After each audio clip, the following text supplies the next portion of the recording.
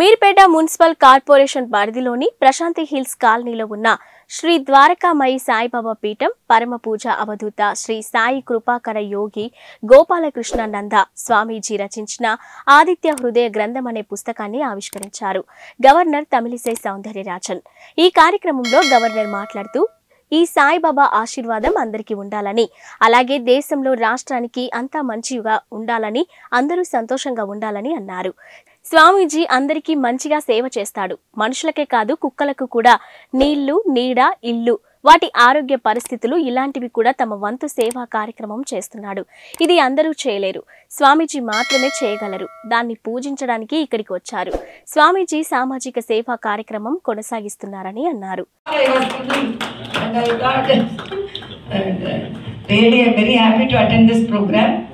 And as I said, Sudhakar Reddy garu is like my brother, and I am very fortunate that my whole state is guided by him. And no other go, because today is a very busy day. I have to go to Delhi also. He has also go to Delhi. I am going for a different program. He is going for a different program.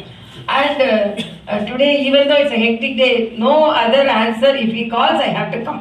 So that is my relationship with him. I am fond of energy. I am very fond of his energy. And Swamiji also, when I heard about him, it is not easy to take the spirituality to the common public. It's very difficult. But at the same time, Swamiji's sister is there, mother is there, and really, when it is supported, so that itself shows when I am there, and Madam Janaki is here, so that itself shows how he is popular among the womenhood. So he is, when womenhood is happy, everyone will be happy. So that is the nature of our country's culture. And I am really very happy about the books. When Sudhakar Reddy garu told me, these books are conveying the spirituality to the common public. So these all books are needed for the present time.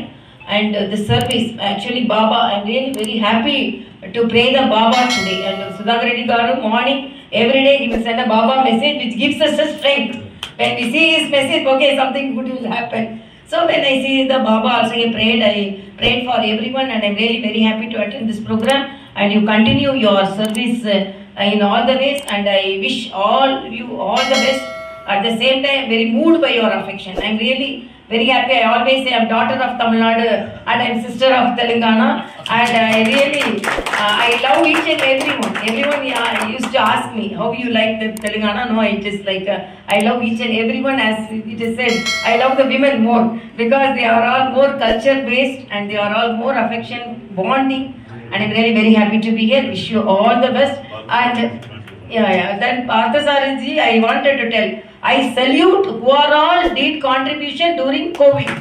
As a doctor, I know, because we know that also I laud our Honorable Prime Minister for that also, because this is a country where no COVID protocols were followed in the initial days, and no PPE kits.